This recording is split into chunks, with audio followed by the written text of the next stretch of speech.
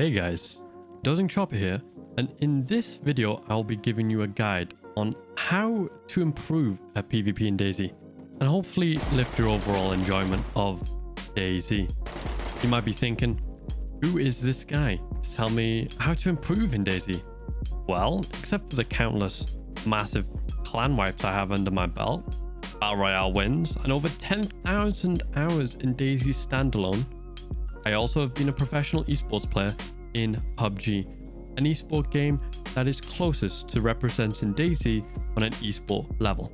In that, I have achieved 7th in the World Finals in Berlin 2018, 3rd at the North America PUBG Regionals 2018, multiple PUBG Pro League seasons in Berlin throughout 2019. So when I give you this guide, it best represents what I myself put into practice. But you may want to adapt a few things. Personal adaptation is vital to getting you into the best possible situation to survive in DayZ. Be sure to stick around to the end of the video too, where I'll ask you your favorite content creators their one piece of advice when trying to improve in DayZ PvP. So let's begin. This guide will be split up into 5 main sections: mental fortitude, aiming and weaponry, situational awareness, inventory management, and lastly, starting out. So, mental fortitude. I put this first as this for me was the most important aspect of DayZ, aside from obviously, pointing and clicking. The first subsection I want to cover in this topic is confidence. This is a real thing. I've experienced what it is like to not have the confidence at the highest level, and also the difference it makes if you do have it. Now, this is something that allows me to be anyone in the game in my head. It's the me or him attitude, knowing that I'm going to be that guy in front of me. If you have doubts in a gunfight, chances of you losing that exponentially increase because, well, it's a worry in the back of your mind. So it's important that you keep that confidence going into gunfights to have the maximum opportunity of success.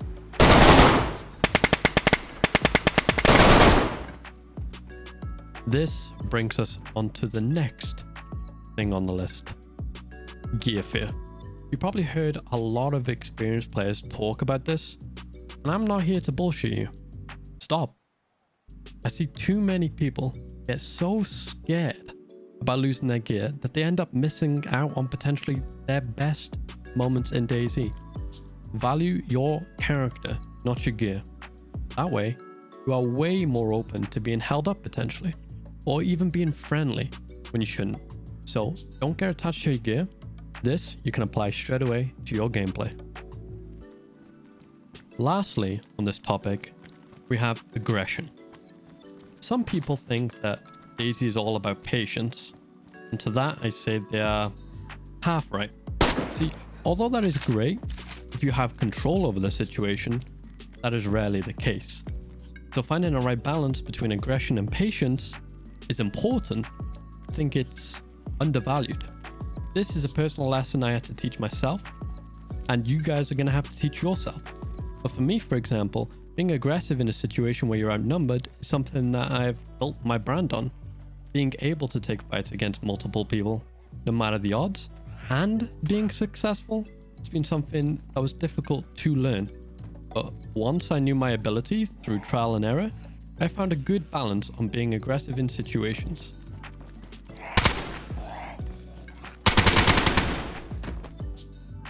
If you guys want to see how I do this live, be sure to check out my Twitch. I am live Wednesday through to Sunday, 3 PM UK time. This concludes the topic of mental fortitude. Be sure to take away the key point from this talk, which is having confidence, don't have gear fear, and be more aggressive. We now move on to aiming and weaponry. This is a pretty in-depth section, so let's just jump straight into it. Mousepad and mouse. Unlike any other DayZ PvP guide out there, neglecting mousepads is probably one of the most important aspects in your setup, and an affordable price at that. With DayZ's limited sensitivity options, it doesn't allow for much adaptation, which is why a decent mouse pad can make a difference. I recommend any cloth control pad as the sensitivity in DayZ is already naturally high. I currently use a Japanese mouse pad, the Artisan Shindenkai, which is contradictively a fast pad, but due to my long use on it, it feels best for me. But I personally recommend something a bit better in terms of control, so if you are interested, I would either recommend a Zowie GSR cloth pad or a SteelSeries QCK Plus heavy cloth pad. As for mice, I recommend visiting Rocket Jump Ninja's YouTube channel, where you can find an in-depth guide on what mouse would be best suited for you. I'll leave the link down below. And if you're curious, I'm currently bouncing between a Razer Viper Ultima and the Final Mouse Ultralight 2, as I am a fingertip grip player.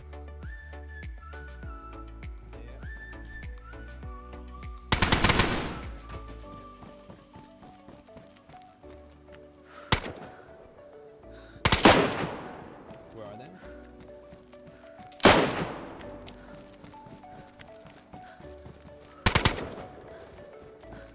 Okay, GG.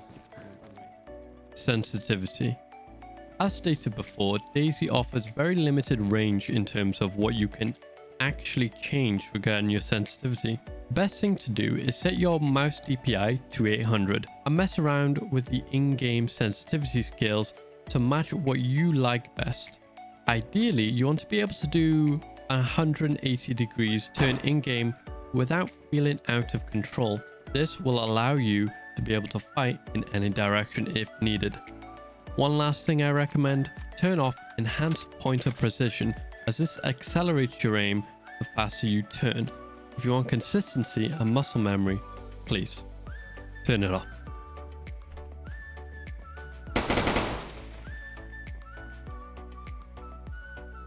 Warming up. This is something that I've done for a long time and it's helped me a lot when I was starting to develop my muscle memory and was pivotal in improving my overall aim. I can give you all the tips in the world, but it is important you put in the work into developing the muscle memory for the setup you have now. And there are plenty of ways to do this. I recommend 3 options into getting your muscle memory set the quickest. First, we have Osu. This is an aim-based game where you have to click circles in timing with the music of the beat map. It is a really fun game and develops your muscle memory without it becoming mundane and boring.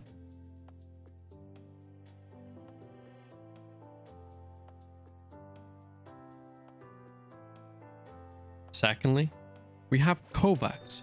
Kovacs has a huge collection of mini aim training maps designed to focus on developing different parts of your aim. This mode I am playing is called One Wall, 5 Targets, where I have to be as fast as possible whilst maintaining accuracy. And the last recommendation is CSGO Aim Workshop maps. There are plenty of these out there. You just have to find out what works best for you and get practicing. Now that we have your muscle memory training routines out the way, how do you warm up for DayZ? Well, I still play Osu to warm up for DayZ, as it is relaxing with good music whilst just refreshing your wrist and hands ready for DayZ. However, recently I've been getting into V++ more and more.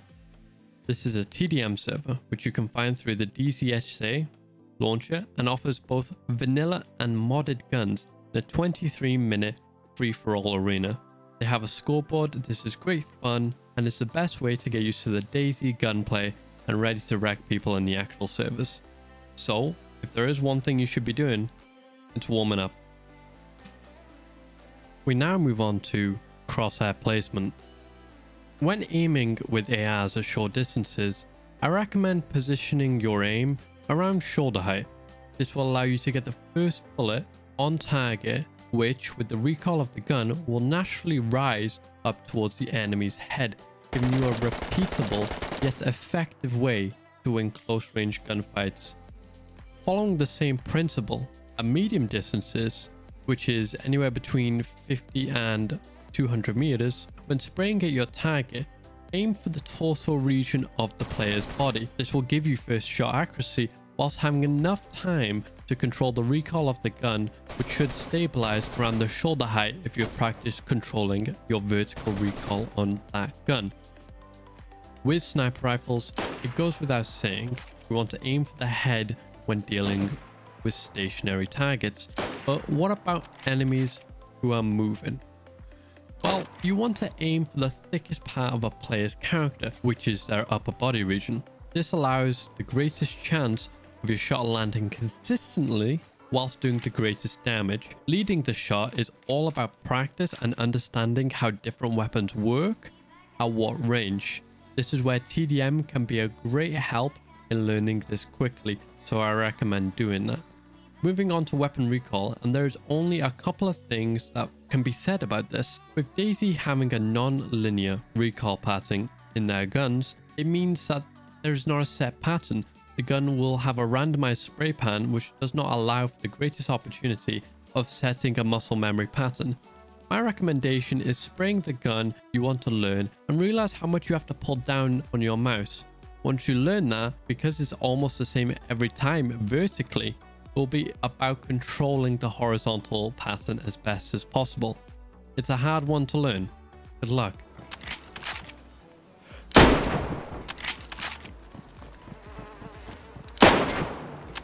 This concludes the end of aiming and weaponry.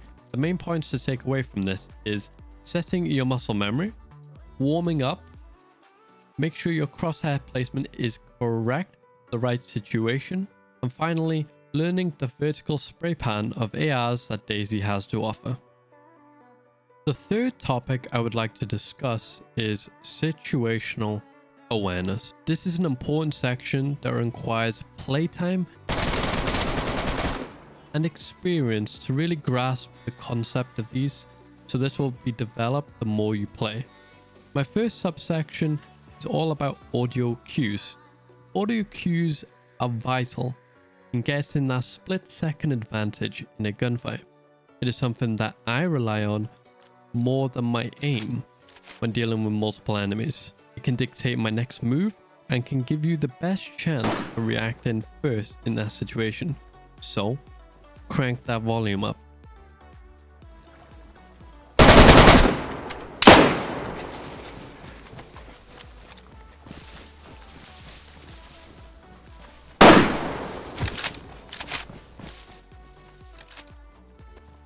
My next tip is all about peripheral vision.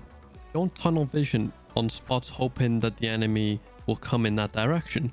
Keep your wits about you and make sure you look left and right often in an angle you're holding to make sure that the enemy isn't trying to get a cheeky angle on your position. Plus, there's usually more than one player, so always look for the second.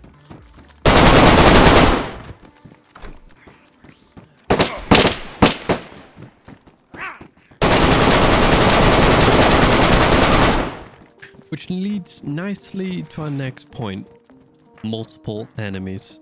Dealing with multiple players can be tricky, often daunting.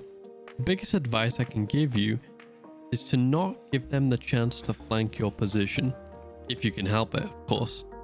Go on the aggressive and try to take out one or maybe more early on in the gunfight, then reposition. This will start doubts amongst the squad as their numbers are being cut down before they begin the fight. This in turn will stop a flank before it has even begun.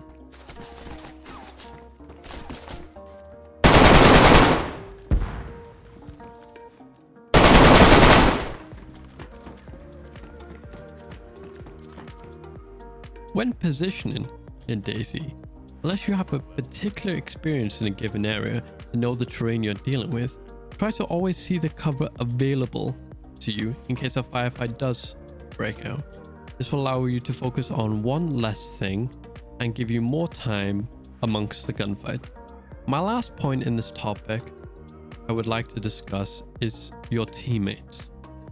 Everyone loves a hero play, but until you have mastered the majority that is to be learned in DayZ, be sure to work with your teammates by communicating clearly.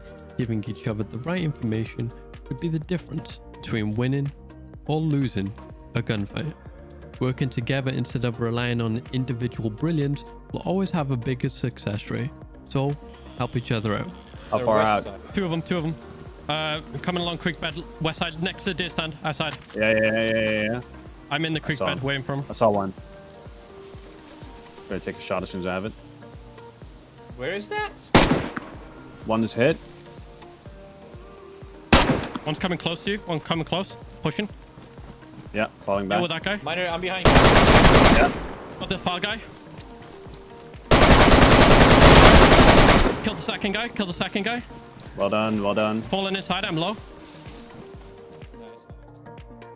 And that ends the situational awareness topic. The main things you should take away from this is to start relying on more audio cues in gunfights. Don't get tunnel visioned on a spot, and make sure to keep acknowledging the cover available to you.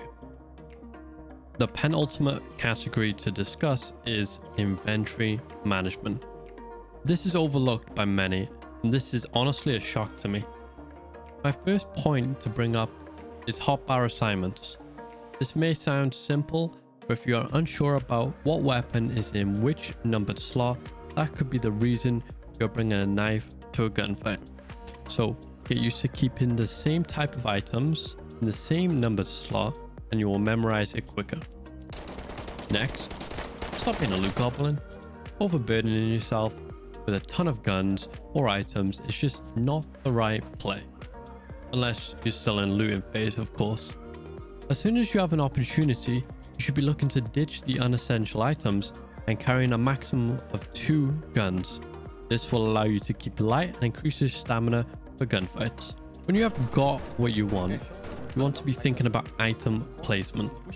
This is about organizing your inventory in such a way that it is like playing Tetris. But for real, make sure that you have a set location for things that you may need in a hurry. For example, medical supplies in your jacket for quick access. This small tip has saved my life countless times in the past, so I pass this on to you. The final point I want to bring up is food and drink. It may seem really stupid, but I see so many people doing it, and it frustrates the life out of me. When you go into a gunfight, you don't know how long that's going to sustain for, so the last thing you need to be worrying about is turning red food and begin to lose health. Just keep topped up on the hunger and hydration levels. It's so simple, yet it goes unchecked. And that concludes my inventory management. If you take these points on board, as they are memory based, once you get into that habit, it gives you one less thing to focus on when in PvP. Be sure to try to memorize your hotbar assignments, don't be a loot goblin, and be sure to store your essential items for quick access.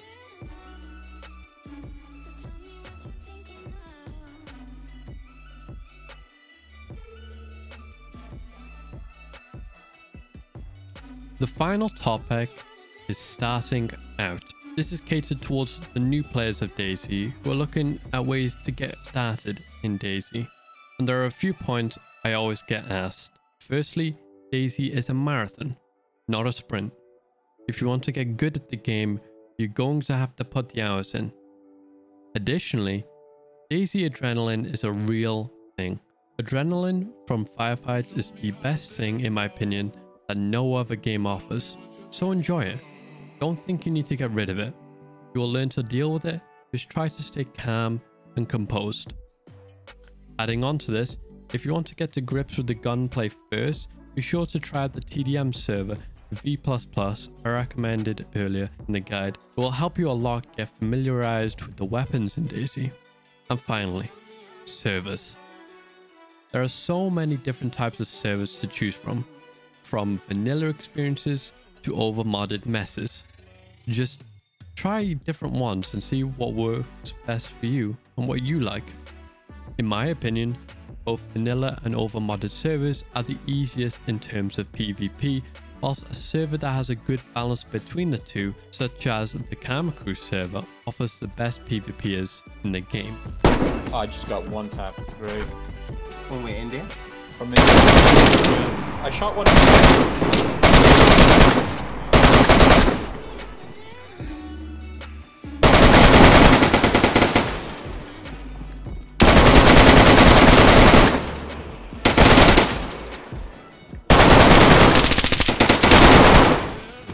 They're all dead. All 4 of them. 3 of them. 4 of them.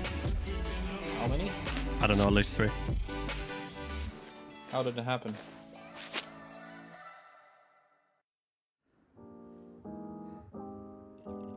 Now, obviously, there are a few things I left out for good reason, so I'll just tell you guys what I left out and why. If you think of something else, be sure to ask me in the comments or in my live stream. Doesn't matter to me. So when it comes to zeroing, I don't zero when firing the distances, I base it all off judgment. So my advice is to find an in-game rangefinder, work with that item in-game to get it better for judging distances. Secondly, how to dodge bullets when being shot at. This is a simple one. Just be unpredictable when strafing. It's simple. Don't just go back and forth, right? People do it, don't do it. And lastly, peak battles. With DayZ players often varying in ping differences, this becomes so situational. So try your best to improve your reaction speed through the various muscle memory methods I mentioned earlier in the guide. This will also improve your reaction times. And for the final part of this guide, I asked some of your favorite PvP content creators what is their one piece of advice when trying to improve a PvP. These guys all have their YouTubes linked below, so be sure to go check them out. So, let's see what they had to say. We start off with probably the only guy I know that rivals me in DayZ PvP. Toprek. This was his one piece of advice when asked. Don't aim too long. Trust your instincts and reflexes. Shoot and move.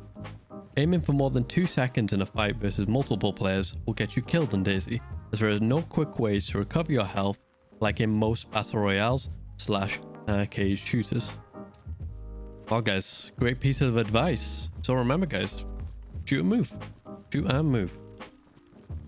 We now move on to probably the most underrated PvP players that I know currently, and someone who deserves far more attention.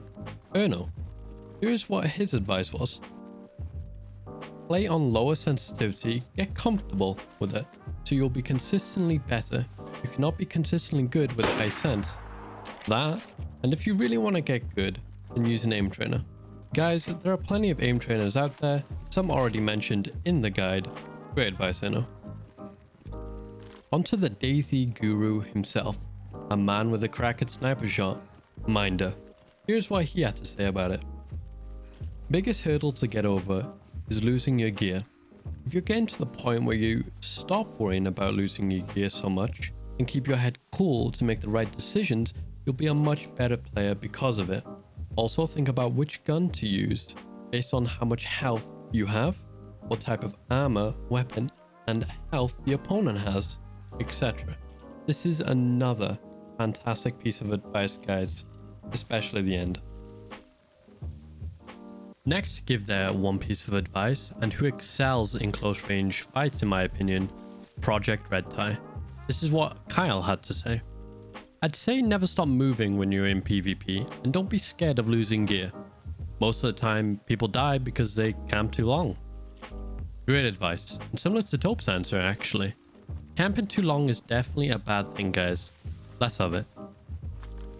Onto a guy who has been on the grind to produce great content with the PvP skills to do it, JLK. Here's what he had to say.